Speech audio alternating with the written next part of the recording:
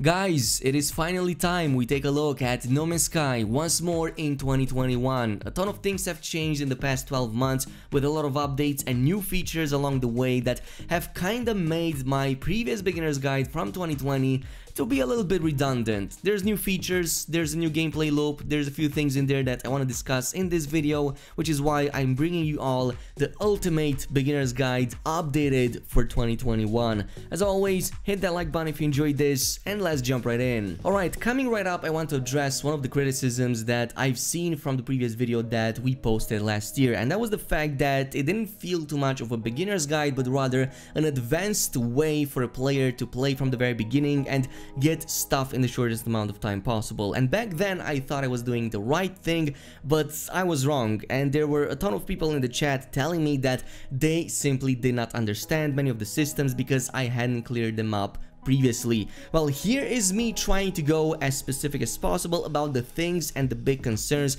a starting player should have, starting with the inventory and the best practices when it comes to managing it from the very beginning. So the first thing that you will want to do as a fresh player is to move all of your upgrades from the general tab into your technologies tab. For one simple reason, it's because this will help you clear up your general inventory, which means you will be able to stack more items in it. And I would even argue that the tag tab is exclusively used only for that, for these upgrade modules. I would do the same, by the way, for your ship's inventory, which follows up the same logic, and I would also focus some of the starting inventory upgrades on your tag tab just so that you can stack your upgrades in it and not affect your general inventory. The second inventory tip is to use low stack items into your cargo slots instead. Now, low stack items are usually the craftables that only stack up to a maximum of 5 or 10, and in rare cases 20 in your general tab. Well, if you transfer these into your cargo slots instead,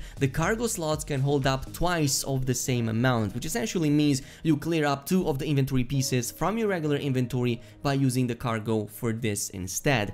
The third and final tip here is the fact that you can quick split and change the stack size of your stacks in any of the inventories by just using the designated buttons right here at the bottom. So that's going to be W and S to change the stack size, and C to quick split any stack in half. So what this means is that you can more easily transfer items in different inventories, especially if you only want to transfer a portion of them, and even more so, it's very helpful in the refiner when you only want to refine a certain amount of pieces into a different element and not the entire stack. Moving on to number 2, let's make resource collecting a lot more efficient, especially since you will definitely need that in the early stages of the game, and we will do that by using the overheat mechanic of the multi-tool. As you use the multi-tool mining beam more and more, it will eventually overheat, but at the same time as it starts overheating, it also starts dealing a lot more damage. You can notice that by checking out the bar at the top right corner of the screen, but also paying attention to the mining beam color. So the more your beam overheats, the more the color intensifies from green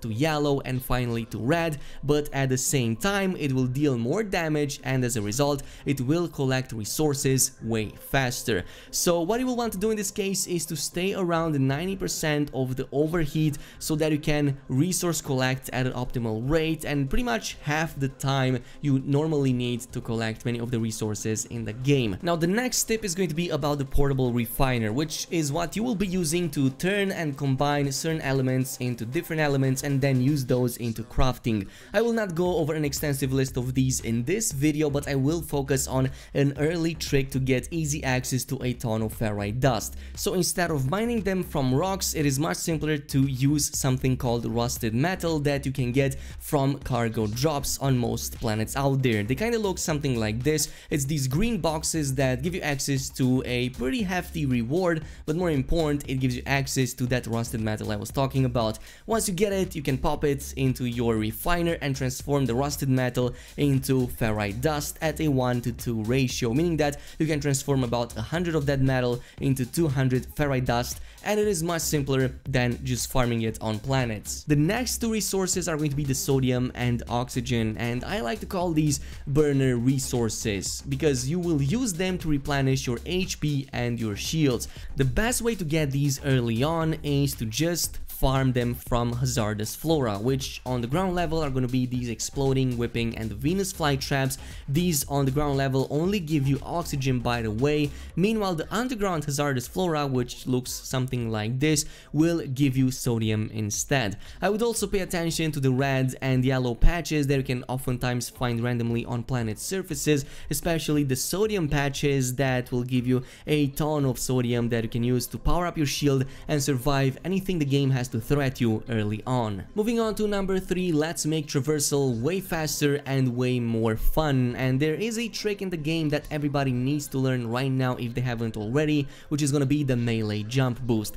Just like what the name implies, this is going to use a combination of buttons, mainly the melee attack, the jump button, and the sprint button. So here is what you need to know to get started with this. First of all, if you press the melee attack and immediately follow up with a jump, it is going to put your character in this pretty strange animation that will also move it forward a little bit. Now if you do this while sprinting, this will make you enter that melee jump boost, which will make you traverse and cover distances way easier than ever before. The second traversal tip that I have for you guys in the start of the game is to use something called deuterium plants, which are these blue ones that you can see oftentimes on planet surfaces. Reason being is because while you have these for 10 seconds straight, your jetpack will simply not consume any fuel at all, which means you can jetpack freely for that amount of time and cover a way higher ground than pretty much anything else in the game. I would also suggest maybe keeping a little bit of the fuel just for the landing, otherwise you might risk dying, and that is especially true if you play on permadeath or on survival, where you will take increased fall damage. The final traversal trick that I have for you in this category is going to be the infinite jetpack trick, and yes, that is actually a thing since day one in 2016. Essentially, if you get close to any surface that is vertical, you can essentially jetpack against it and the game will not consume any jetpack fuel at all. It's basically an unstuck mechanic if you want to get out of a very deep hole, and even more so if you want to reach very high up places. As long as you stay very close to that surface with your character, you will not consume any fuel. I would suggest going into the first person view since that makes it way easier. Moving on to number 4, while this isn't a big game changer, this is going to present you quite a nice quality of life upgrade, and I'm talking about the quick bind actions and settings that I'm about to show you. So this will mostly work on the PC since you have plenty of extra buttons to use when it comes to like performing emotes or like calling your ship or maybe changing the camera perspective, as you can quick bind the quick menu actions to the number bar onto your keyboard. Some of my most used quick binds are as follows. The first one is changing the camera perspective both for my ship as well as for my character between the first and the third person perspective. With just the press of a button, I can just do this since I can quick bind this and not waste time going through the inventory menus and do it from there. Another one is for swapping multi-tools, especially if you have multiple versions, like a few ones for combat, a few ones for mining. You can quickly switch between these by just using the number bar on the keyboard. And the rest pretty much goes for like the fluff, for the emotes that you can unlock in the game, especially if you tend to play with other players and want to do a quick emote, and even more so for the photo mode if you like screen archery, and more important, if you're playing on the higher difficulties and want to scout ahead with just the press of a button. You can definitely do that and maybe find a cave where you can find shelter and not die from the extreme weather conditions. Coming up to number 5, there's a few tips and tricks that I have for once you unlock your ship, and the tutorial points you towards repairing it and then taking off from your first planet. The first one that I suggest is to go ahead and change the control scheme in the control settings from tethered, in case it is like that, to locked normal. This is the main reason for why you see me using this so easily and why it flows so well. It's because I have full control over where my ship heads and not have to drag the mouse cursor how it is with the tether controls. Another one that I recommend is to just go ahead and farm a big asteroid field for the very first time you head over in space. Mostly it is for the tritium that you will need to power up your engines and fly in space with, but you get access to silver and gold and sometimes even platinum from many of these asteroids, which means that is a pretty good source of income very early on in the game if you want to buy certain stuff that you will need need in the main story or to upgrade your character. Moving on to number 6, once you are done with the ship, eventually the game makes you create your very first base. You will unlock the base computer, which is something that you can place almost anywhere. As long as you don't really claim the base, you can take it back in your inventory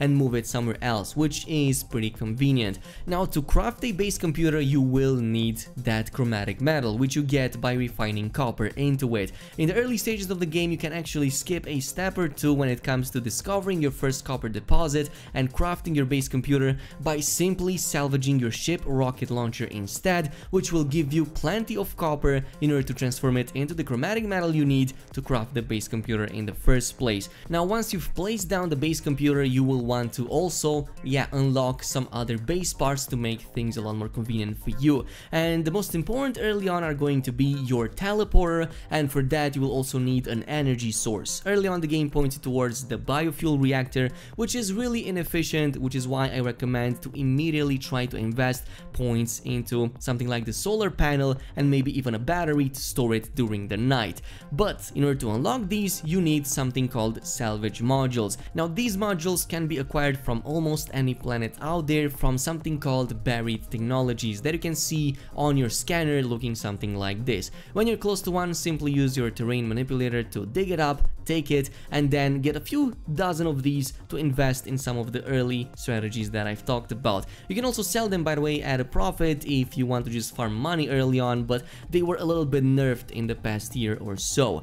Moving on to number 7, let's talk about the space anomaly and some of the stuff that you can find on it. Eventually, the main story will bring you to the space anomaly, which is kind of like the main central player hub, where you get to meet other players, ask for help, as well as do special missions and get special rewards. The most important missions right here are going to be the Nexus missions, which you can find at this terminal in the middle of it. Now, there are two very important missions right here that you need to pay attention to. The first one is going to be the weeklies.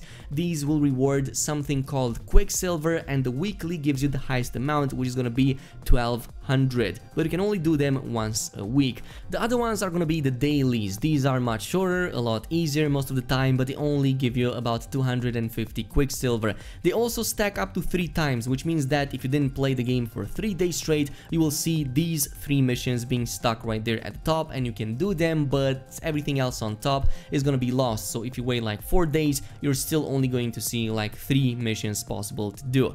Now, why do you want to do these missions? Well, it's for the Quicksilver, by far the most rare resource in the game, and you can only use this exclusively at the Quicksilver merchant, also on the space anomaly. Now, he sells some of the best items in the game when it comes to customization. He sells emotes, he sells like base parts and decorations, also many of the armor pieces and the head pieces, and also like the decorations for your ship, including the ship trails, among many other things. So your end game is probably gonna be about doing these as fast as possible so that you can get those cosmetic rewards. But there are other NPCs on the space station that are pretty useful. One of them is Helios, and Helios is useful for, well, one main reason in the early game, and that's because he gives you nanite rewards early on if you give him creature data, which is why the next tip on the list is to scan everything on planetary surfaces. No matter if it's a creature or not, if it's a odd looking one, go ahead, scan it, and try to complete these as much as possible. Now, it gives you both milestone data as well as creature data, which means you can give it to Helios and he will give you some of those nanites as a resource. Ares is the next one, and Ares is also a vendor, but we will focus on that in a different video. In the meantime, what you need to know is that if you transfer milestone data to him, which are these ones right here, he will also further give you more nanites that you can use to unlock upgrades and boost up your other gear. Now, with those nanites, most of the time you will head right here on the space anomaly and unlock many of the tech upgrades right here for your ships, for your multi-tool, for your jetpack, for your main suit, and you will probably want to do that, but I recommend holding off instead for a little bit, because many of these upgrades can be acquired for absolutely free, and who who doesn't like free stuff? Which brings me to the 8th and final point on the list, and that's gonna be to complete the base expansion quest line for, yeah, all of the free base and other unlocks that you can get on top. So this is a quest line where you get to recruit a number of NPCs, like a scientific one, an armorer, a base computer scientist, and all that kind of stuff. And if you complete their chain of missions, they will all give you these blueprint rewards on the way that normally cost thousands of Quicksilver to buy, and some of them are even inaccessible from other areas of the game. Oh, and on a final note, I also recommend paying attention to your base computer archives. They will decrypt about every 1.5 hours, and every time they do that, they will give you a free blueprint and sometimes a free upgrade module. And this will be done up until it reaches 100%, so it's gonna be done over the course of maybe multiple days, depending how much you play. Every 90 minutes or so, it will unlock something new for you that you can get for absolutely free and not waste resources in order to get them. But this is it with the Ultimate Beginner's Guide in 2021. I really hope I covered everything this time around. This is usually the route that I follow, and hopefully it is gonna be the same for you. Thanks so much for watching, and I'll see you guys in the next one.